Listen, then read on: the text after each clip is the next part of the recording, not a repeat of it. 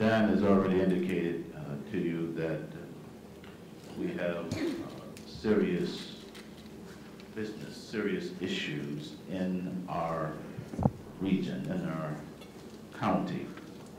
Many of you know that, and I can think of no more significant an issue to focus discussion on today than around the moral and social crisis that our homeless epidemic poses. I did say moral as well as social. And I know that no one in this room is a stranger to this issue. We see homeless persons on our streets, under off-ramps, and in our parks, on train stations. Some 47,000 homeless men, women, and children across the length and breadth of this vast county.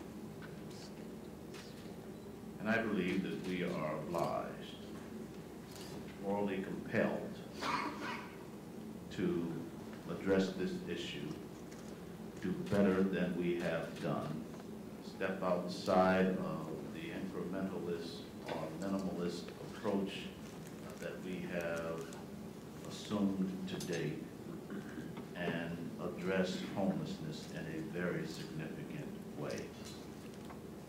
The momentum in this region is unprecedented. Look at both the city and the county of Los Angeles.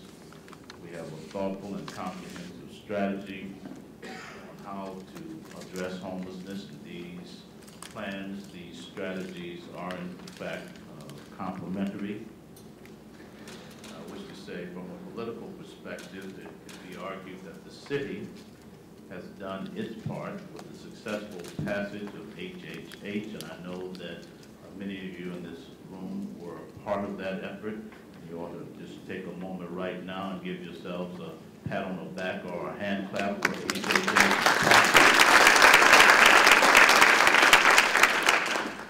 And this will help do what we need to do in terms of affordable housing, permanent supportive housing that is critically needed.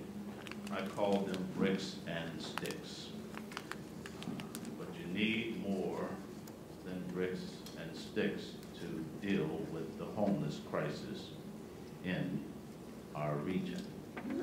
May I simply hurry on to say the following. We need services.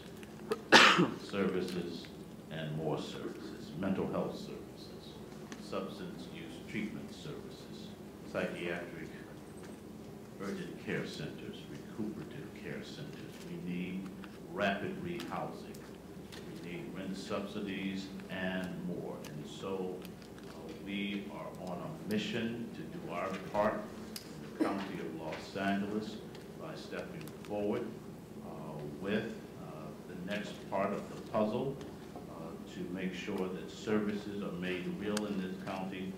And stay tuned, because we expect on next Tuesday that the board will finally act in a progressive way, put something of consequence on the March 17th ballot, and get on with helping restore the dignity, purpose, and worth of every single person who calls himself or herself homeless, by putting in play as much as $355 million to do the work of services and lift people out of impoverishment. I think that's worth your support, and we appeal to you.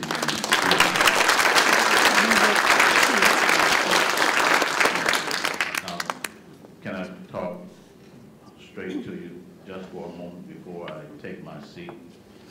We're not likely to see the same voters that we saw in November, so we don't have to work very hard.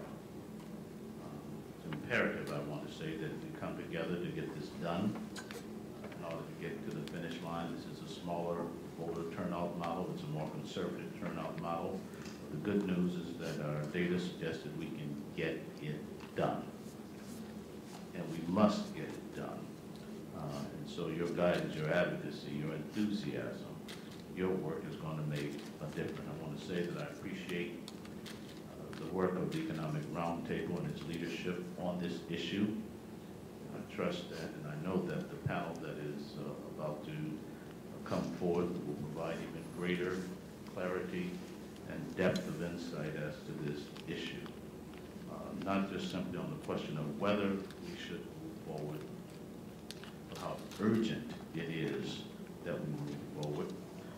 The homeless expansion rate is startling. It has gotten our attention as policymakers, as decision makers, as advocates, as analysts, as academics, as those who are compassionate and forward-looking. We know that we have a job to do, but we simply invite you to join us as we seek to do that job. Thank you very much and enjoy the balance of the day.